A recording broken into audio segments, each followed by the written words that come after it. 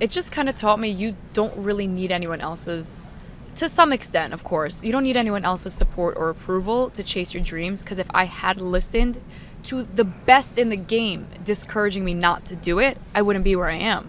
And I'm so grateful that I did have, of course, my family's support. Right.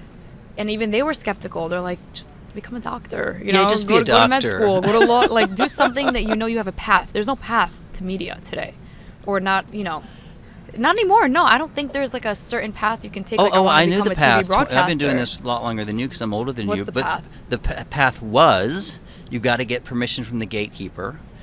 If you're doing comedy, you got to get in the right comedy stages. Then you got to get on the Johnny Carson show. This is in the 70s, before my time.